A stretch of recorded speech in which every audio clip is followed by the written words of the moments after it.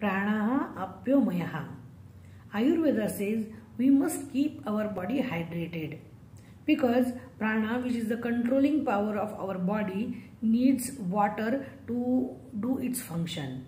So water is very much important for our nervous system, for purification, for metabolism.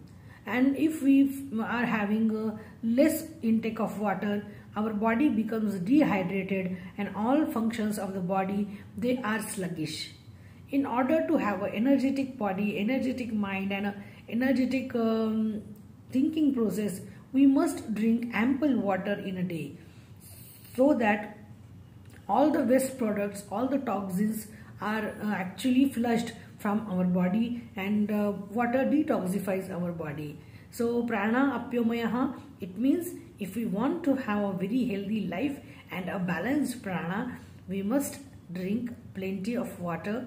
And how much water every person drinks depends on, like, you should not wait till you become very thirsty.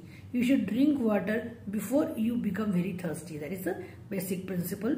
And second thing is that whenever you go for a pee, just after that drink a glass of water so that the water becomes balanced in your body. So this is a very simple principle to have adequate and plenty water and to stay hydrated.